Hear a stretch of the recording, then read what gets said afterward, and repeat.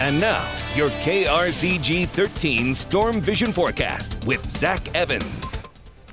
Well, severe thunderstorms packed a punch across mid-Missouri yesterday. The strong winds brought down power lines in the Apache Flats area. The storms moved through between the later morning hours and about 1 o'clock. As many as 3,200 Jefferson City customers lost power, according to Ameren, Missouri's website. Even Pioneer Trail School was affected. There were no reports of injuries, which is always good news. And now all that rain has moved well to the east, and we're waiting for a little bit of snow here in mid-Missouri. We'll take a look now and see what's coming. You can see what's left of those storms as they still rage on. Snow is near Kansas City. That's going to try to pivot into our counties here in mid-Missouri. The good news is the heaviest is going to be staying to our north.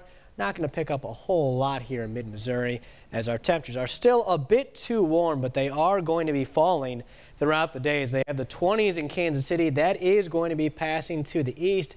Still in the 50s in St. Louis. Mid-Missouri has 41 for the capital, 39 now at the lake. Those storms yesterday were because of an area of low pressure and a very strong cold front. Those are continuing to push towards the east and the northeast. The snow is wrapping around behind this low. Here's the timing of everything with the hour-by-hour forecast. It's being a little too pushy with that snow, bringing it into southern Missouri. I think it's mainly just going to affect the northern half of the state. Should all be out of here by the time we hit about 3 or 4 o'clock. Tonight, we'll just have a few leftover clouds as temperatures trail into the 20s. Going to be cold throughout the day on Thursday and actually very breezy both today and tomorrow. Temperatures struggling to make it into the 30s for Thursday afternoon. Another cold front's going to pass Thursday night. Could see some flurries from that. Temperatures downright brutal when you wake up on Friday in the single digits. As far as our accumulations for today, it's looking like ½ an inch for most of us south of Jefferson City. Not looking like anything, if at all. Folks in Sheridan and Randolph County may be able to pick up an inch with more for northern Missouri.